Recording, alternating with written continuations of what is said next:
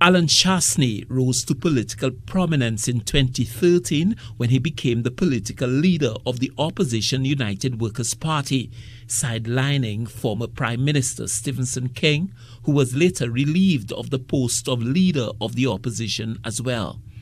Chastanet proceeded to impose his vision on the United Workers' Party, ostracizing some long-standing members of the party whom he felt did not fit in with the new outlook for the old party.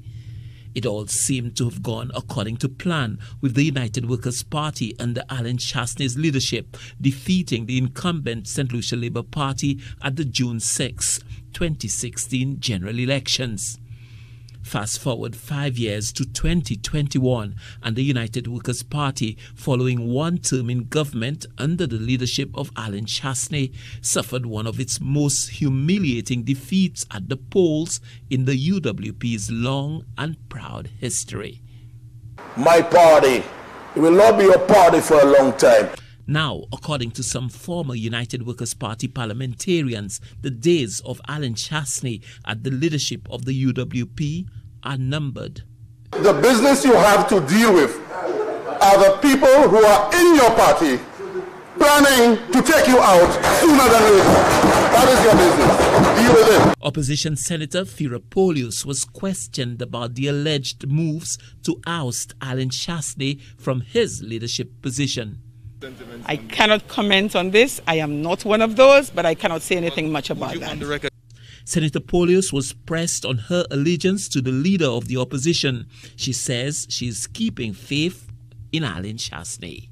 You on the record affirm your support for Mr. Chastanet as a political leader? This is my leader. I believe in him, and I believe that he has the wherewithal, he has what it takes to lead the party. Senator Dominic Fede was emphatic in dismissing the suggestion of moves to replace the UWP leader. It's an absolutely ridiculous assertion that can come from someone who is no longer within the United Workers' Party. This is all about revenge. This is all about people being bitter. The delegates of our party made a decision back in 2013 when they democratically and overwhelmingly chose Mr. Chastanet as our political leader. And, they are very justified in what they have done. And it is something that they did 3 times. He went in a convention following the 2016 elections. And, we are 100% behind him. Senator Harold Stanislaus dismissed the suggestion of a plot to remove the UWP leader.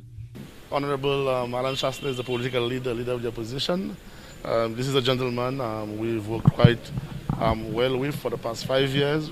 He's well respected in the party. He has a great vision for the country. And these are just rumors of persons wanting to get rid of Mr. Chastanet. We have an upcoming convention. The delegates of the party at that time will decide who is going to be the next leader of the party. For now, Allen Chastanet's place in the party seems secure. Whether there are moves afoot to replace him and how effective those moves will be known at the upcoming United Workers' Party convention. Stan Lucian for the HGS News Force.